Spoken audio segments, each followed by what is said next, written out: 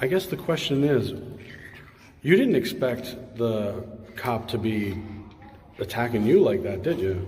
No. Because you were trying to break up the fight or trying to help your sister, right? You weren't like, what exactly did the cop, I mean, I saw the video, but what exactly, from your point of view, did the cop do to you while you were trying to intervene there? He pushed me.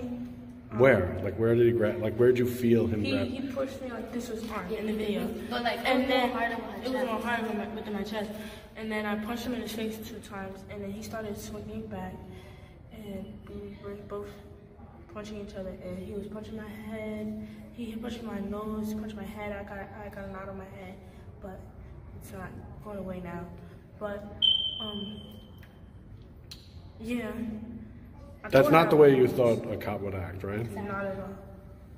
Well, we just asked the mayor about this, like face to face, like this close to him. Just asked the mayor and what he thought of this, because he saw the video, Mayor Adam, and he said he was not happy. He didn't like what he saw, and that the officers are already suspended, but they're doing the investigation now.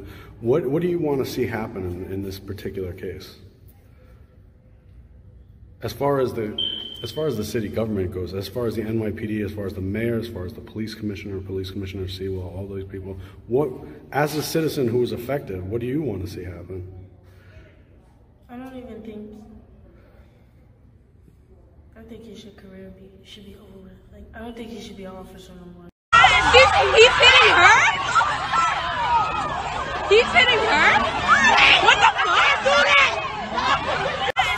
He's hitting her? He's hitting her? What the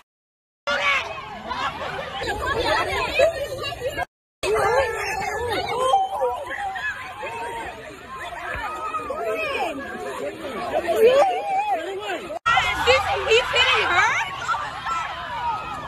He's hitting her? What the